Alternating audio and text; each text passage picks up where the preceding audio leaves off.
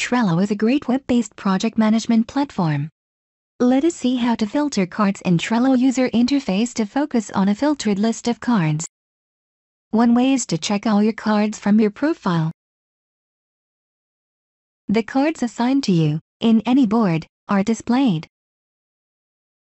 Another way to filter cards is from within a board. Click on the board name to open a menu. Click More in the menu. In the More menu, click Search and Filter Cards. Select from the various options of the Filter Cards menu.